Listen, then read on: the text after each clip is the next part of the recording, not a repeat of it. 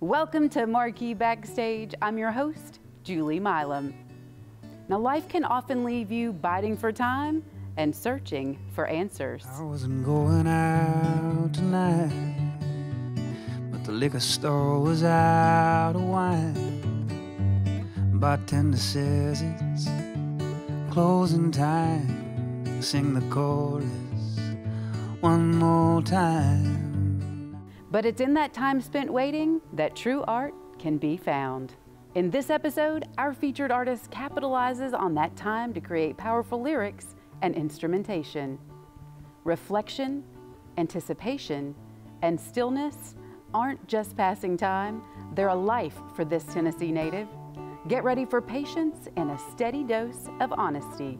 This is DERIK HULTQUIST. It's nearing on Christmas time. They strung up those red and green lights. I drove it home with one eye. It's a miracle I didn't die. Now I guess I'm all alone on the couch by the telephone. Where we're at tonight, I never know. Isn't that the way that it goes?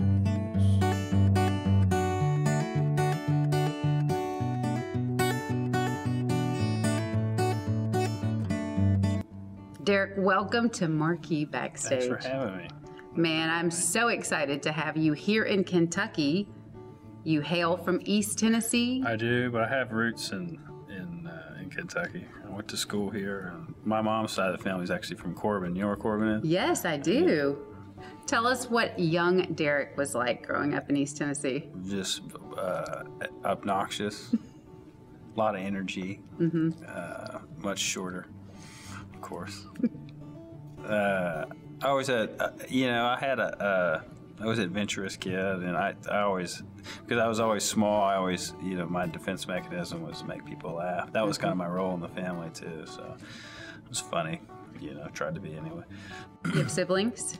I have an older brother. He's like 3.5 years older. Lives in D.C. He's got 2 little girls. Doing well. So you outshined him with your humor. Yeah, and he outshined me in almost every other category. But at least you competed that way. That's you right. Could keep up. Yeah, that's right. That's right. So in the HULTQUIST household, you're making everybody laugh.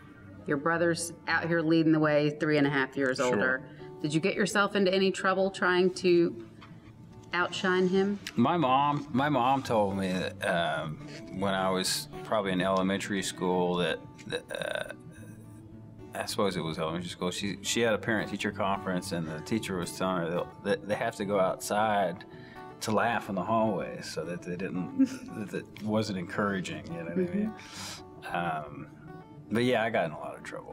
There was something called in-school suspension. I was very familiar with. Really? Yeah. Oh, tell us one of the many reasons that you would get in-school suspension. It was the kind of thing where it's like, all right, if you laugh one more time, or talk one more time, or tell one more joke, and then it's just, that's what you got to do because they just told you it wasn't. Your parents get exasperated with that? They do, but I had really supportive, and have really supportive parents. To do this, you have to be supportive. Yes, you have to be supportive for sure. And I think most parents are supportive of their kids, or I'd like to think so. But do you think there were days when they were like, oh my gosh, is he 18 yet? Yeah. Constantly pulling us into the office. Is he 21 yet? Yes. Is he supporting himself yet? Yeah, right. So what did you do for fun when you were young? Played soccer since I was about 7 years old. I wrestled in high school. I was an Eagle Scout, believe it or not. Very responsible. Yeah. So you followed your heart with sports. I did. I ended up at Kentucky Wesleyan, a little liberal arts school north of here, and played for 4 years. But I started taking piano lessons at a young age, and I was in a band in high school called Feeney. We were named after the principal from Boy Meets World. That's right. You heard it here first. You probably heard of it. And so music was always a passion. I probably started writing songs in 8th grade or something like that. I was never a particularly good guitar player or piano player, but I always wrote songs. And so my freshman year in college, I broke my ankle. The 3rd game or something like that. Oh, you're kidding. Yeah. You go there for soccer. You get injured 3rd game. Yeah, right. It's a storybook, isn't it? It is. Yeah. And so I wrote song. I spent that much more time writing songs with my busted up leg, you know.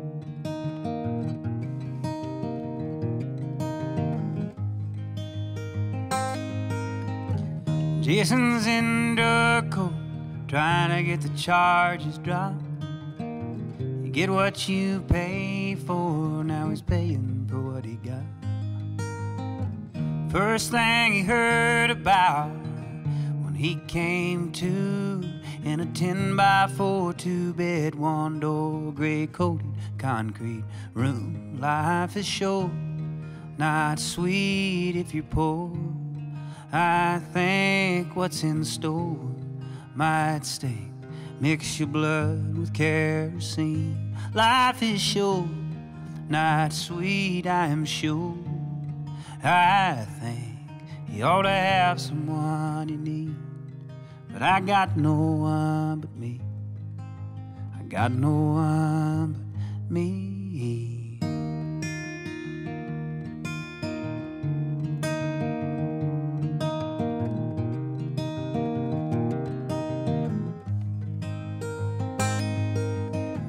Ashes in the ashtray, ashtrays on the floor.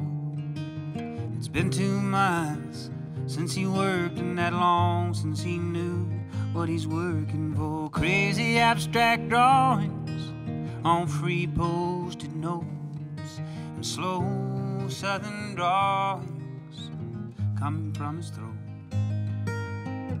Simple math will tell you some of us are doomed. So credit cards and the mini bars, they don't make it down to you. When life is short, not sweet if you're poor. I think what's in store might stink. Mix your blood with kerosene.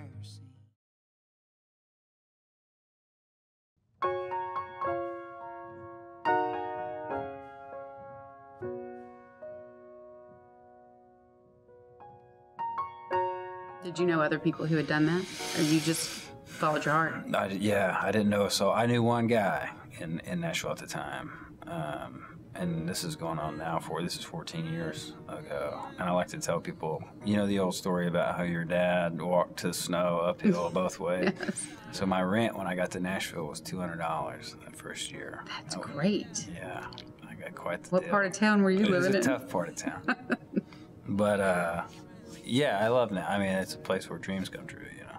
So Have your dreams come true there? I'm working on it. Mm-hmm. I'm working on it. Partially, yeah.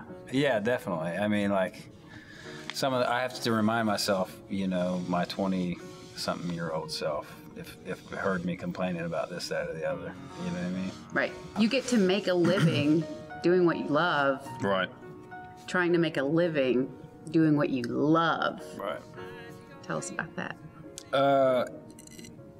Anytime that you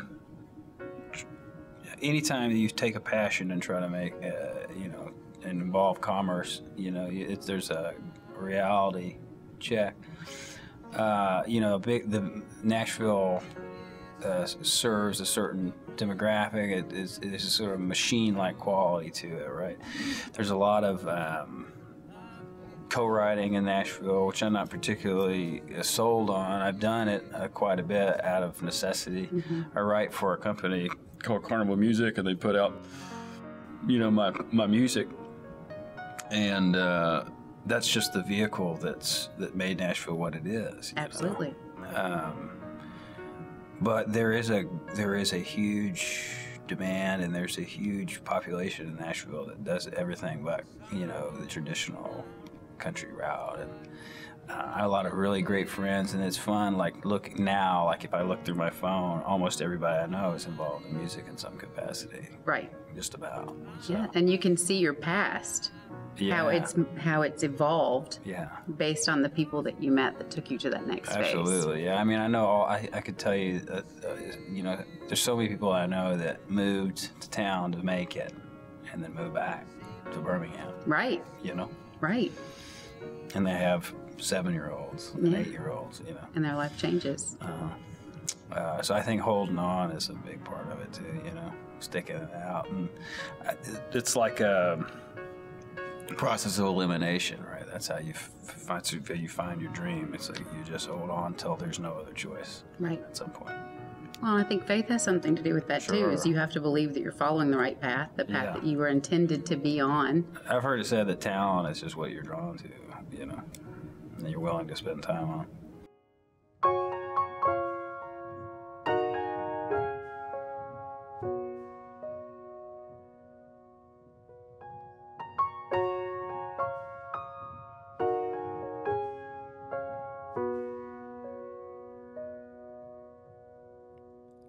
Love is a friend that you find at the end of your rainbow,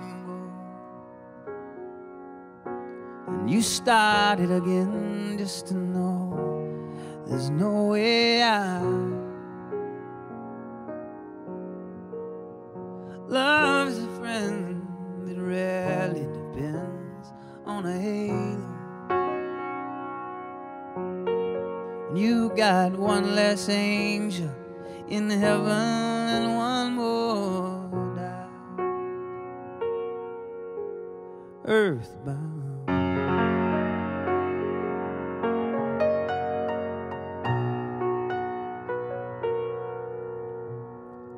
The size of your wings and the things that you cling to that own you, the weight of the world or a girl when your heart's a blur. Beauty is suited for reverence in deference to order. But beauty is holy, it holds to the lonely that burn, earthbound.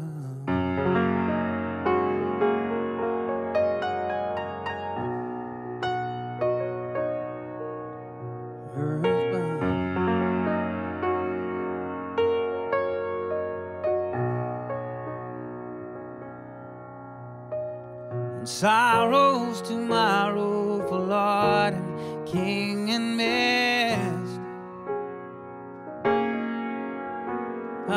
The edge of the world, the hollow and swallowed out.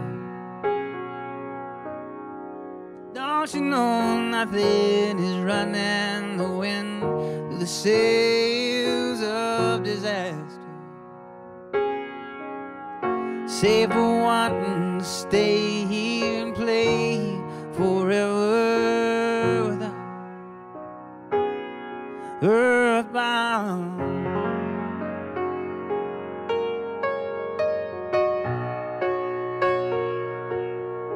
Earthbound.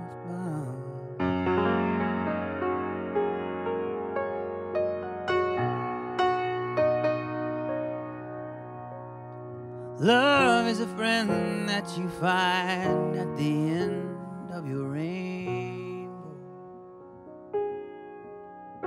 and you start it again just to know that there's no way out.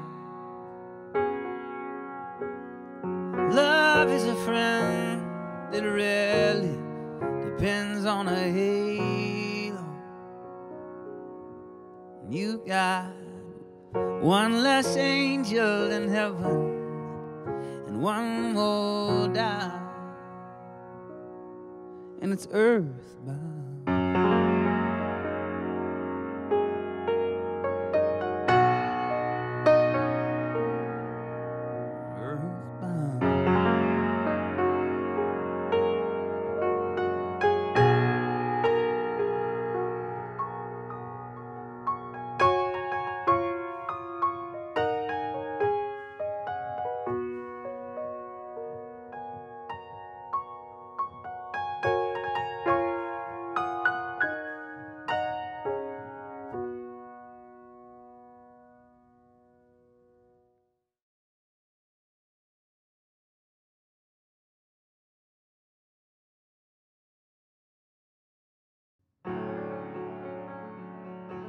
tell me the fulfillment. Like, where has your greatest fulfillment come from? Is it a particular song? Is it someone you've met that's been inspired by you? Is it a show that you toured with, an artist that touched you and said, man, you're in the right place? Getting feedback from peers, especially peers that you respect, is always rewarding. I remember playing at a place in Chicago, this little, it wasn't a dive, it was a venue, but it was in a rougher part of town. And it was in like a industrial district, right? And this guy like had just been walking by, and I'm opening up for this other group, and the guy comes up to me afterwards. He's like, "Hey man, you don't know me. I was walking by. You played a song, made me cry." I said, "All right, man." That's great. Yeah, and that so he made the effort to come in and say, "You moved me." Yeah, there's those moments, and those moments they'll keep you going on fumes for a long time. Mm-hmm. It fills your soul. For a long time. That's why you do what you do, is to share that with other people. For sure. So what have you not accomplished that you would still love to do? I would like to, in the wake of COVID and everything, the touring has kind of been tough. I'd like to get back out there and do that. Mm-hmm. We're working on another record right now. Frank Liddell, Eric Massey, myself, and some really great guys. And it's been funny because we've been in and out over the course of two and a half years with everything that's going on. It's a change of speed for me, some different stuff. Like I said, we're trying to find some more joy in the music. So they're pushing you creatively. Yes, that's a great way to put it. Yeah, it's a great way to put it. So I'm looking forward to that. We're going, we'll be back in and out over the next month or two, and I'd like to all sorts of things, but I'm optimistic at the same time. I think that it's a good place to be, and a good place. You've got a lot to accomplish. Yeah, and a lifetime to do it. That's right.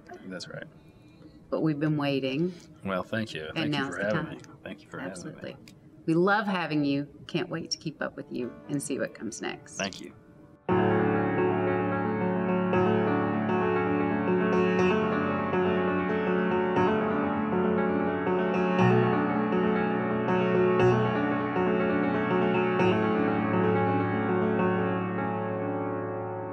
knew it all too well, all too soon. It hurts like hell, and then it hurts to forget you. We broke apart, but I always knew you were a work of art that I couldn't follow through. Oh, the blackest nights hold the keys to my success.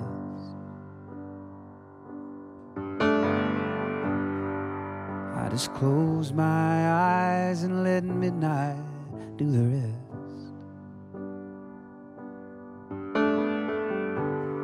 Though I came in here to get something off my chest, I'll just close my eyes and let midnight do the rest. And the water moves, and the shadows wake, and the midnight moon lay down cool as an empty plate on the barroom floor. Between here and there, some highway John stumbled on this one oh so fair. Oh, the blackest nights hold the keys to my success. I just close my eyes and let midnight do the rest.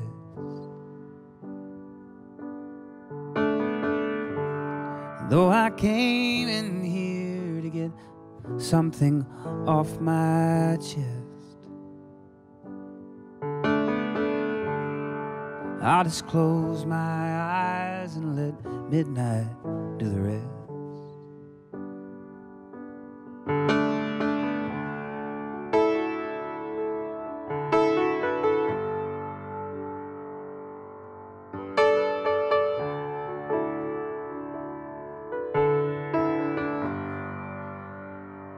You could cut the day, cut it right in half, but I'd still miss you, babe, with everything I had. And who's to say where I'll be when the tide rolls in back behind the giving tree? Oh, the blackest nights hold the keys to my success.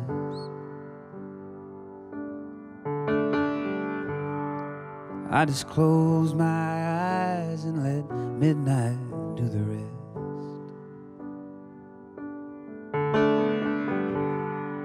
Though I came in here to get something off my chest, I'll just close my eyes and let midnight do the rest.